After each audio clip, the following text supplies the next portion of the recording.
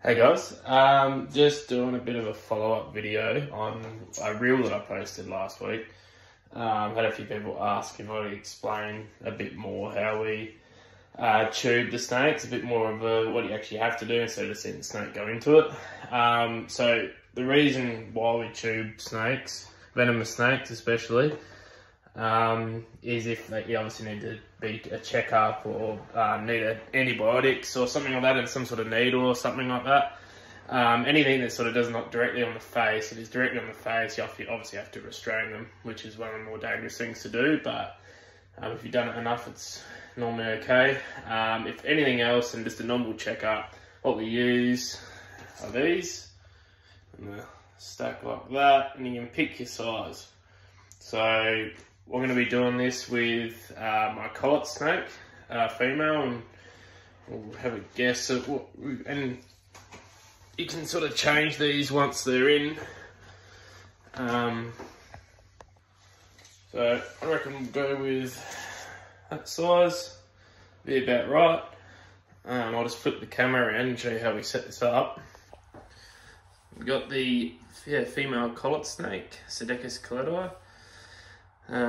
Yeah, she's pretty cool, pretty chill snake. I've had her since she was the size of a pencil.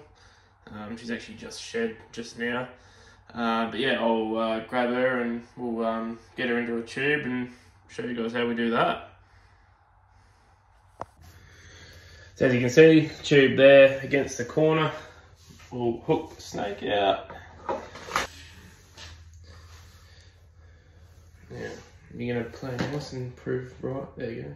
And then she goes in like that, and she generally goes all the way in, and you give her a bit of the tap, and then voila, snake in a tube. Yeah, so you're pretty much holding them like that. You can see the whole snake up there. You can check her head out and make sure she's all good from close up like that, and have absolutely no chance of getting bitten. You can sort of, if the snake was sick or something like that, you could give them antibiotic needle or whatnot, or take swabs from the cloaca or anything like that.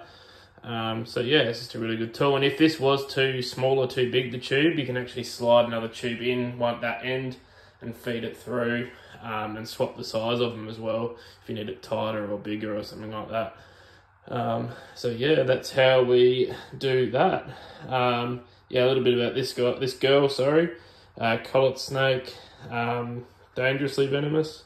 The venom is quite toxic. Apparently worse than a red belly. More up there with a mulga snake. Wouldn't have the venom yield as the same as a mulga, but it would still be up there. And I have heard people getting bitten, having quite nasty experiences. So yeah, still want to get tagged by one of these guys. And pretty much when we're releasing them, and this is their enclosure here.